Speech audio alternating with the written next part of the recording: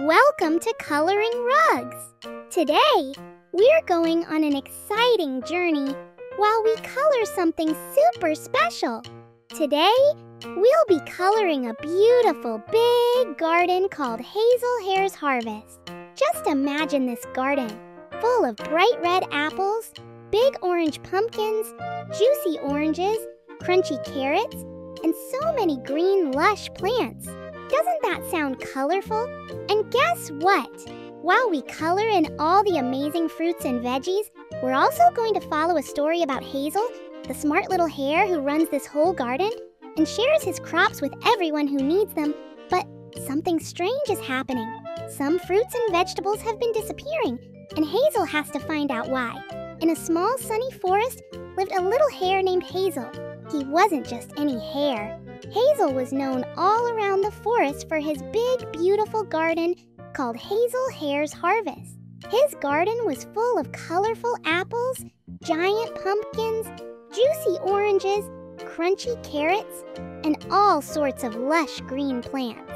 Every morning, Hazel would hop out to his garden, water the plants, pull out weeds, and make sure everything was just perfect. And when the fruits and vegetables were ripe, he'd pick them with care, placing each one gently in his little wooden cart. He sold them to everyone in the forest at the best prices, helping anyone in need. One fine day, Hazel noticed something strange. A plump red apple had disappeared from his cart. He scratched his fluffy head, wondering where it could have gone. He thought maybe he'd misplaced it, so he didn't worry too much. But the next morning, 2 oranges were gone, and the day after that, a whole pumpkin was missing. Now, Hazel was starting to get curious. This can't be a coincidence, he said. So that night, Hazel decided to stay awake and hide behind the pumpkin patch to see who was taking his fruits and vegetables.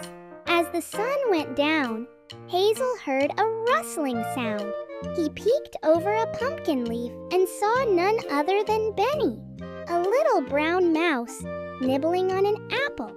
Benny had always been a bit of a trickster, but he never seemed like the kind to take things without asking. Hazel decided to step out quietly and said, "Hey there, Benny. Enjoying my apple?" Benny jumped up, looking surprised. Hi, Hazel. I thought no one would notice," Benny squeaked, his cheeks turning red. Hazel gave him a kind smile and said, "I did notice, Benny, but if you needed some fruit, all you had to do was ask." Benny sighed and looked down at his tiny paws. "I'm sorry, Hazel. I just didn't have anything to trade with, and my family was really hungry." Hazel thought for a moment. "You know, Benny, my garden grows best when it's shared with everyone who needs it. So here's what we'll do.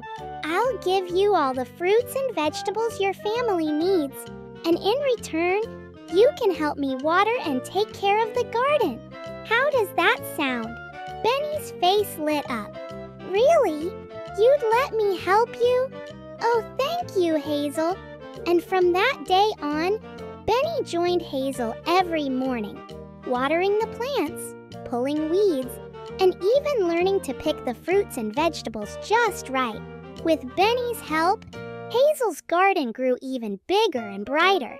They became the best team in the forest, and soon, Hare's Harvest was known all around. Other animals started coming by, offering help and sharing their own crops or supplies. One sunny afternoon, as Benny watered the pumpkin patch, Hazel said, "Remember, Benny, kindness is like a garden.